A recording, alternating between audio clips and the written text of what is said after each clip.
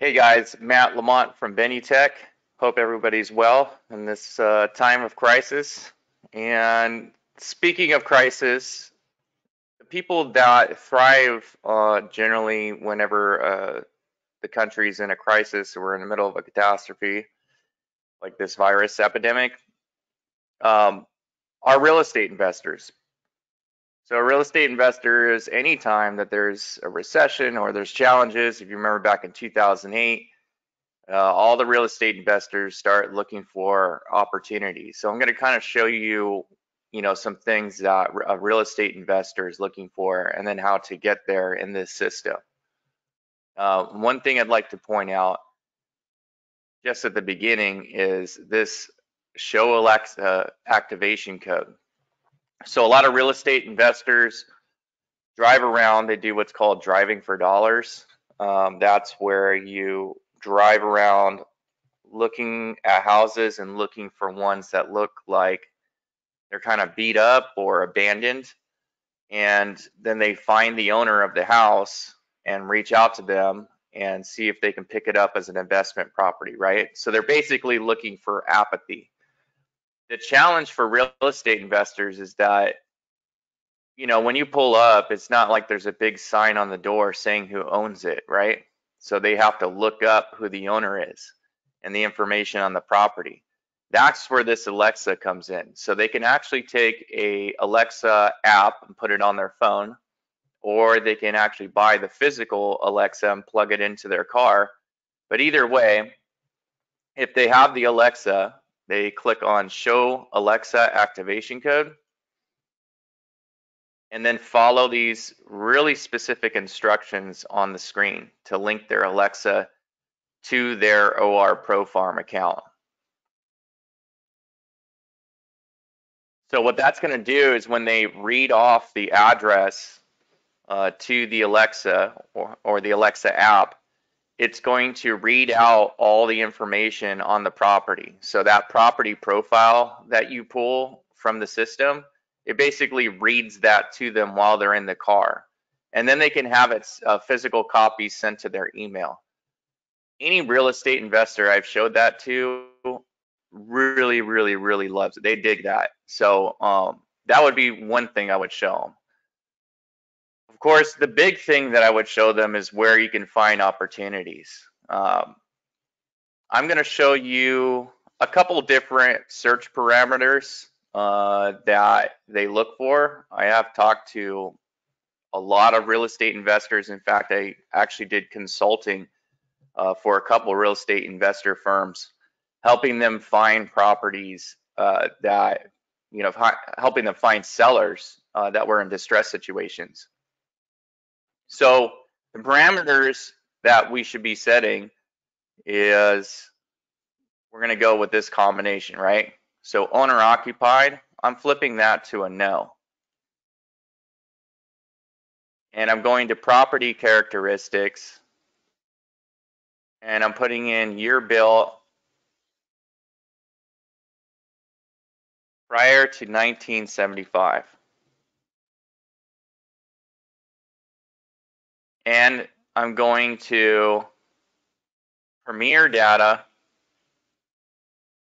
You see I'm at Leads, and I'm clicking on this drop-down menu. There's no wrong answer here. Most of these situations are reasons a seller might sell at a discount. If you showed this to a real estate investor, he probably couldn't even make up his mind on these data sets, right? Any of these are pretty good. So we'll go with Affidavit of Death, and then we'll go within the last 6 months, right? So that's my combination. So you don't need to put owner occupied, no, but some real estate investors are looking for absentee owners. They're looking for other real estate investors that might want to get rid of their property, or they're looking for vacation homes that somebody doesn't want anymore. Another good combination would be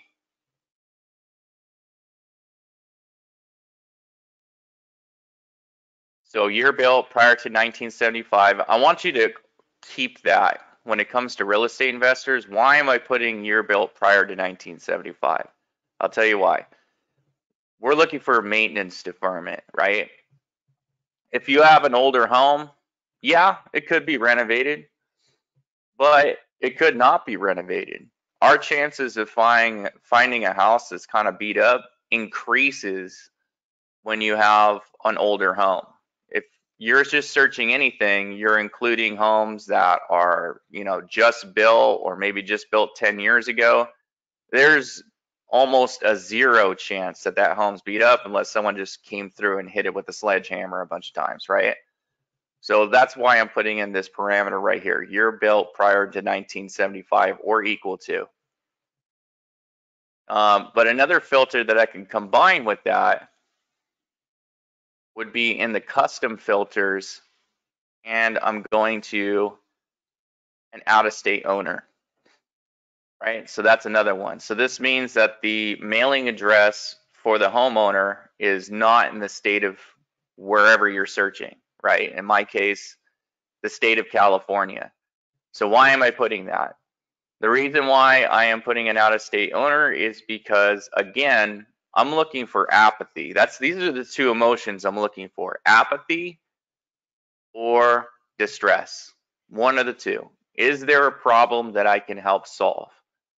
Or do you not care about this property whatsoever? They both have their pluses and minuses, right? Someone that's apathetic might sell me the house because it's not generating any revenue.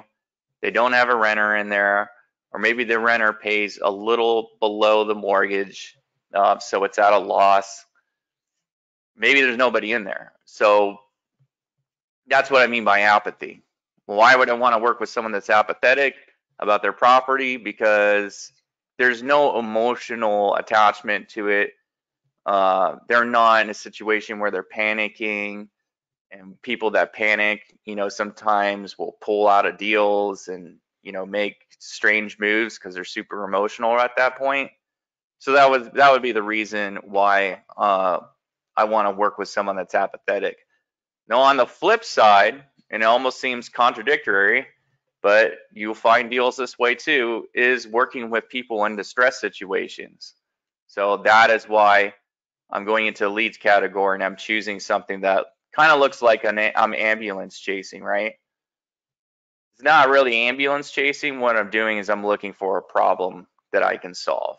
So with an affidavit of death, someone just died, they inherited a property. That's might go into a little the apathy category because I might already have a property, and say my father passed away and he passed me a property, and I don't want to keep it as a rental property. And I go and look at the house, and the house is kind of beat up. So now I got to fix this house up and then put it on the market. Now me, I'm a busy guy, right? So I don't have time to go fix up this house, and I don't want to go dump money into a contractor. But along comes a real estate investor who says, hey, you know what? I'll buy that house as is, and I'll fix up the property and sell it. But you got to give it to me for a little bit of a discount, But another benefit is we don't have to use a real estate agent, so there's not going to be any commission that needs to be paid out, right? So that's kind of their line when it comes to that. Bankruptcy is obviously a distress situation. You could even go years back on the bankruptcy. Someone that's filed for bankruptcy and people have money problems. People are creatures of habit, so they'll tend to have money problems, maybe their whole life. Divorce situation, actually no hard money lenders that look for divorce. Obviously, that's a distress indicator. Eviction, so this is like landlord court, right? So it used to be a time where people or real estate agents and other actually real estate investors would go to what we call the landlord court, right? So they would sit in on landlords at a hearing about eviction. And when things didn't go their way, especially here in California, because California is super renter friendly, things didn't go the landlord's way, then they would chase the landlord out of court and ask them if they want to sell their house, right? Because at that point, the landlord would be tired of the home. So that's again dealing with apathy. So you have a landlord just evicted a tenant, and they're asking, hey, you know what? Let me grab that property. I know it seems to be a pain in the butt. Maybe you don't want to be in the real estate business anymore. For sale by owner, obviously you can negotiate with the owner himself. There's not a real estate agent involved. A lot of times on FSBOs, which is why you should always use a real estate agent, FSBOs don't sell for as high as when you have an actual agent selling your house, for the obvious reasons that homeowners don't know how to market their own homes, and they don't have a network of real estate agents to reach out to either.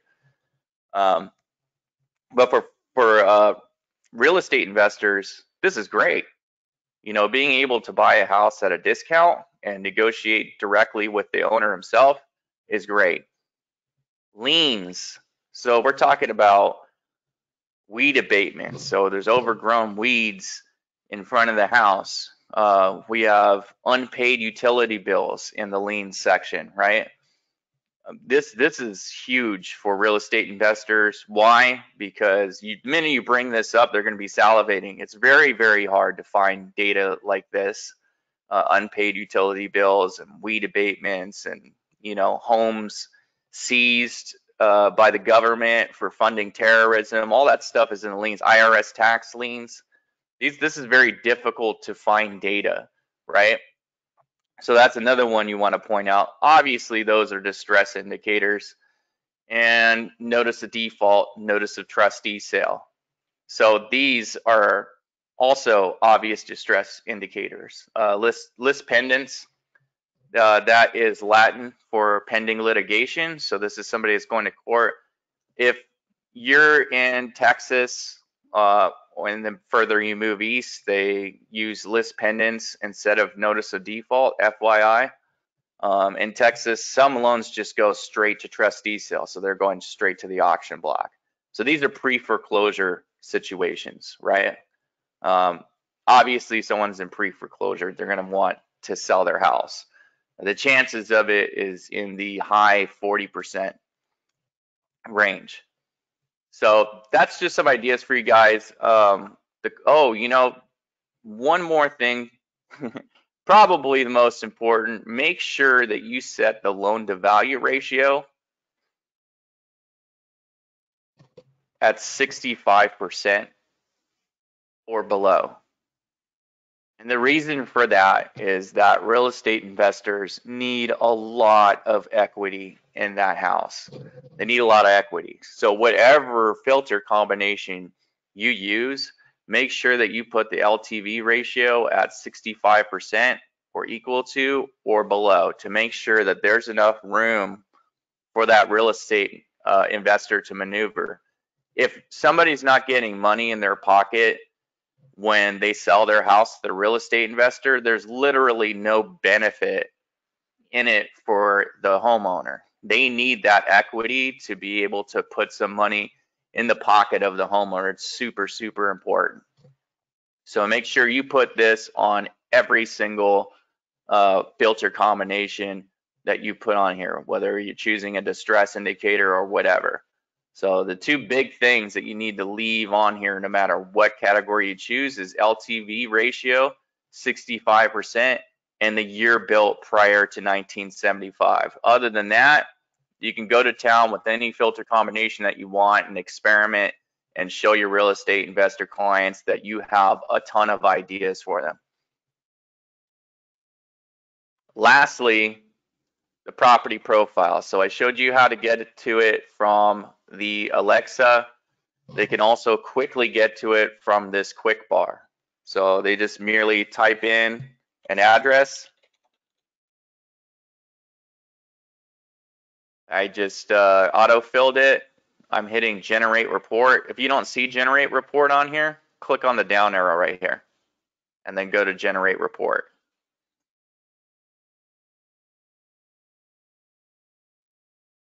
So I'm going to property profile. and I'm going to hit generate report.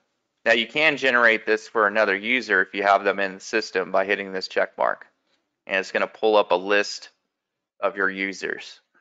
I'm just going to generate one for myself so you guys can see it. They're going to love this page. I know from trying to figure out what the after repair value is. It's kind of a pain in the butt to like go through all the comps myself, but I have all the comps right here. So I can deselect or select the comps that I want and then hit update results. For real estate investor, that's huge. And then I'm going to hit generate profile.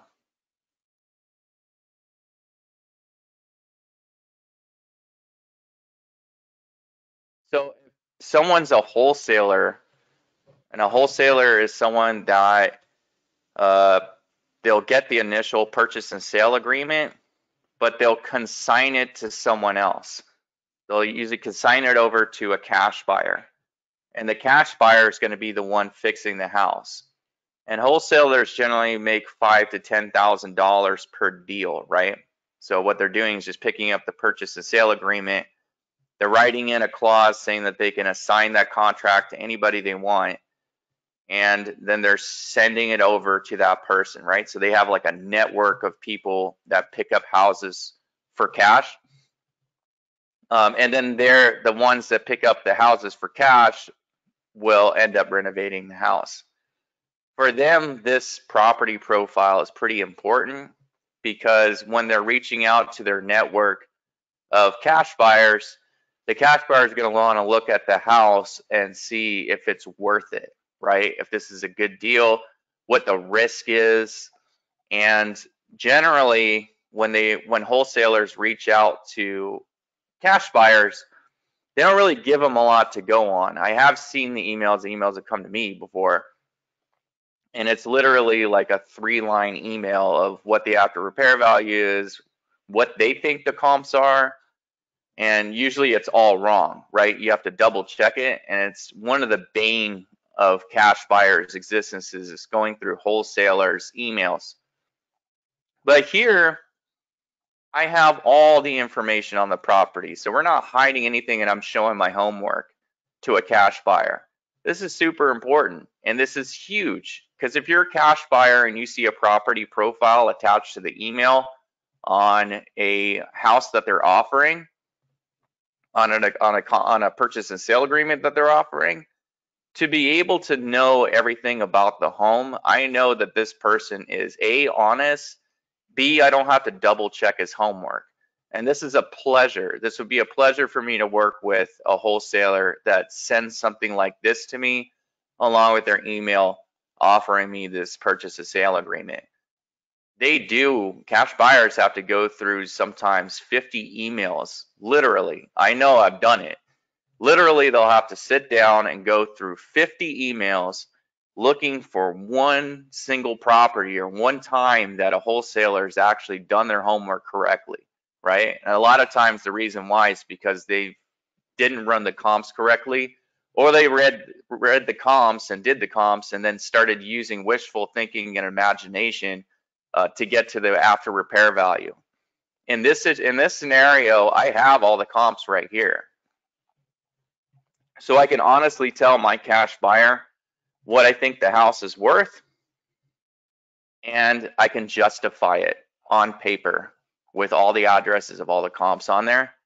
I have the complete transaction history, owner name, and everything.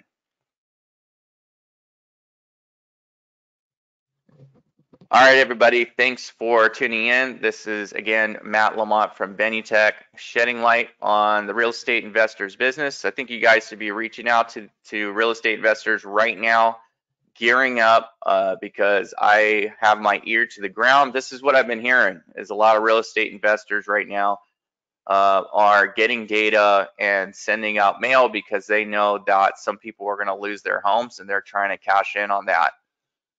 Have a good one, guys.